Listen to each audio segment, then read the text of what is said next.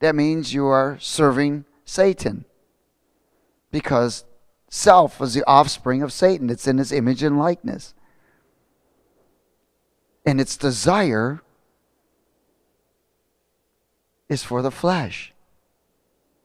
Its desire is to serve its master. See, Satan still believes that you're his. And he does everything he can to keep you. No matter what it takes. He does everything he can. He does strange things. That's why you have to be led by the Spirit, so you can understand the strategies of Satan's kingdom. So you can outwit. The Spirit tells us things to come. He reveals things to us or what's happening. He shows us these things. If you're listening, if you're watching, and if you're in the Spirit. You cannot get these things by not being in the Spirit, unless somebody comes and tells you. Then hopefully you'll receive. Are you listening? Turn to 1 Timothy chapter 4.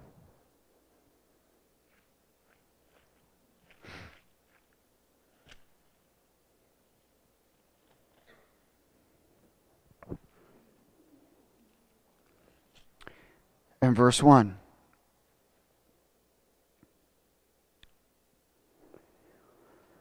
Would you read it with me, please? The Spirit expressly says that in the latter times, what? Some will depart from the faith. What is faith? Spiritual sight. Giving heed to doctrines, or deceiving spirits and doctrines of what? Demons. So that means they're going to be listening, they're going to be misled by deceiving spirits, familiar spirits, seducing spirits, seductive spirits, lustful spirits. And they're going to receive a doctrine that's not from God, but from these demons. Now, does a demon lie? You betcha. Right to your face.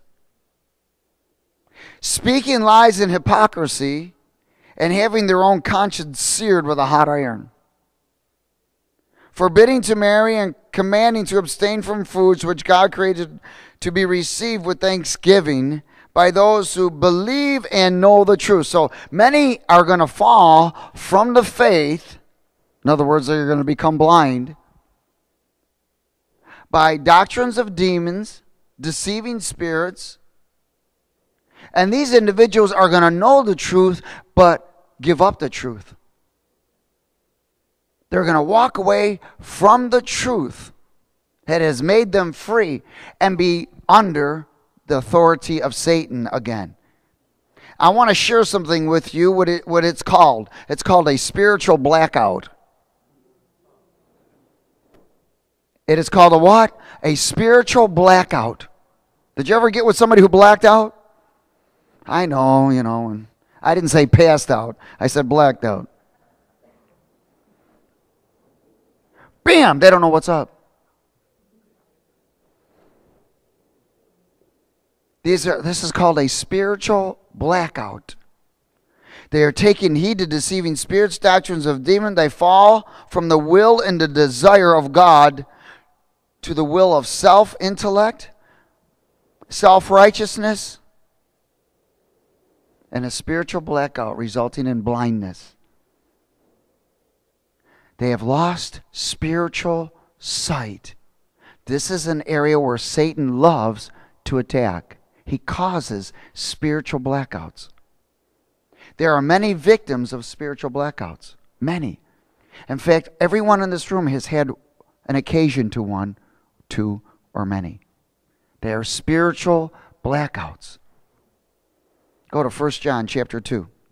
One of the things that happen with this and these spiritual blackouts, it's one of its results also besides blindness is forgetfulness,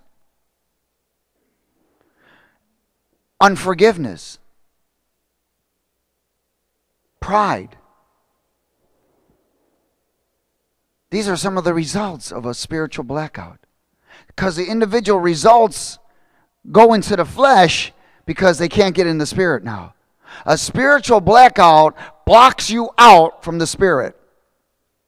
and causes you to go into the flesh. 1 John, what did I say, chapter 2? 1 John chapter 2. That's where an individual can be one way one day and the next day, poof, totally different. Spiritual blackout. In fact, it can happen in the morning and in the afternoon. Yo.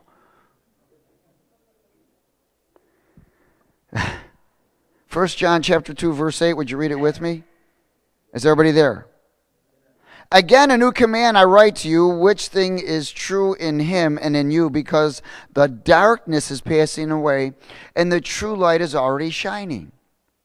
He who says he is the light and hates his brother is in darkness until now.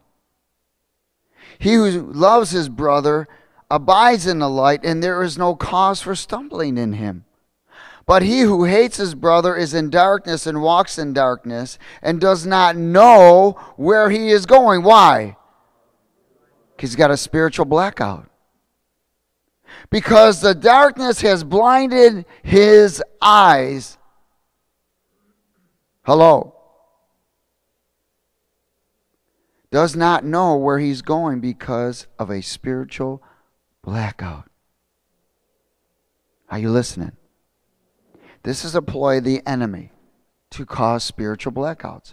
The spiritual blackout blocks you out from getting in the spirit and puts you in the flesh.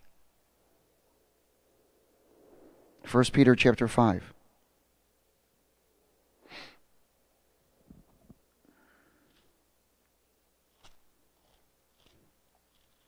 Is everybody there?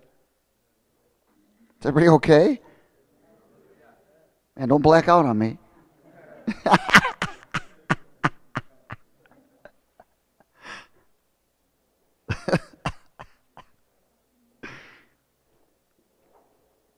First Peter chapter 5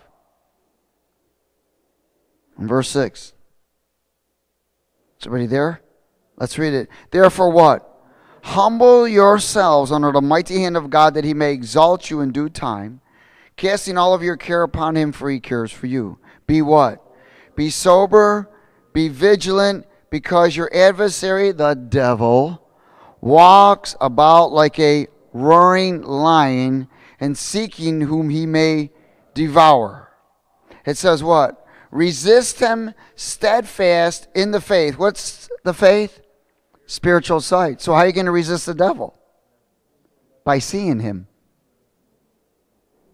You can't resist something you can't see. Be sober, be vigilant, because your adversary, the devil, walks about like a roaring lion, seeking whom he may devour. Resist him steadfast in the faith, knowing that the same sufferings are experienced by your brotherhood in the world. Humble yourself, staying humble, being sober, being vigilant. That means consistent. And resist the blackouts.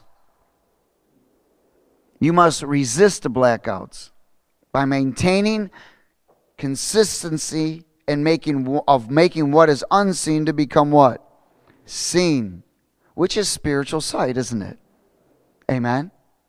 Now, there's a couple things I got to share with you tonight. Because all of this was spoken about a prophecy of 2010, and we'll get there in a minute. About spiritual blackouts and blackouts.